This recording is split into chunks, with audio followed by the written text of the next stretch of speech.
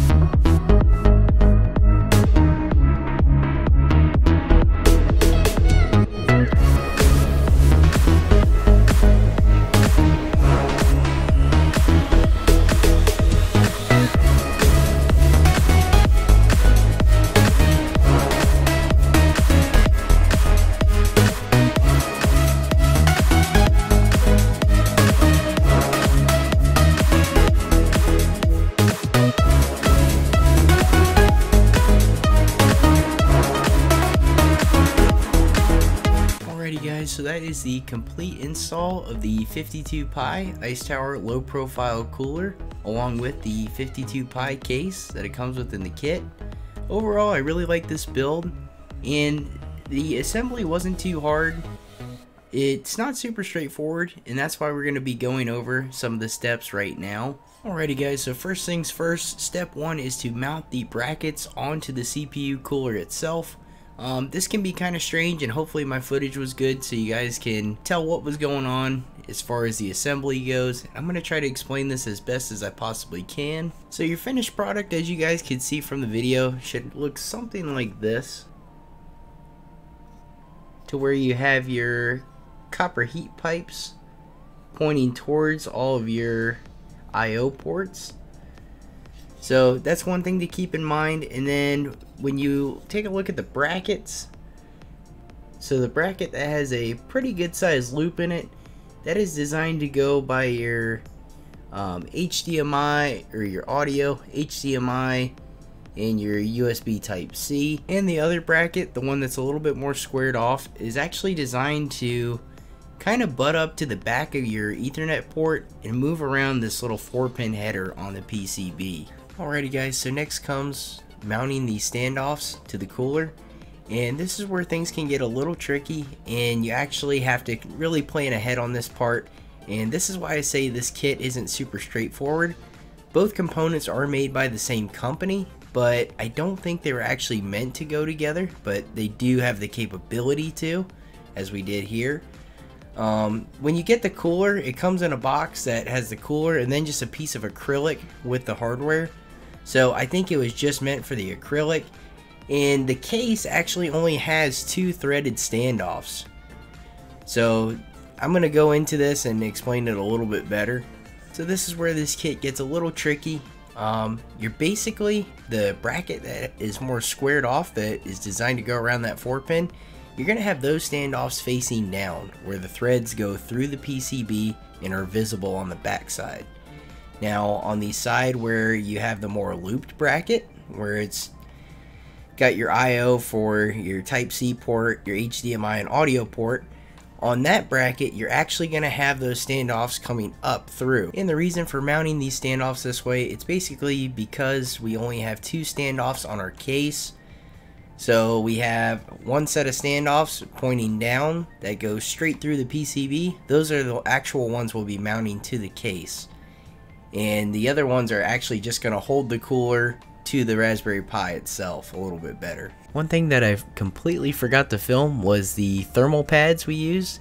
The Ice Tower cooler does come with a couple thermal pads. I recommend using those. You can use paste, but paste can get a little bit messy, and the thermal pads, from what I've heard, have just as good of performance. So make sure you stick one of these on your CPU before you mount the cooler. Even though I would have liked to have seen a total of 4 standoffs, one for each corner of the Raspberry Pi, it actually sets in there pretty nice, where the bottom side here, where we have our Type-C, HDMI, and audio, it actually slides in there and braces it pretty nice and provides really good support.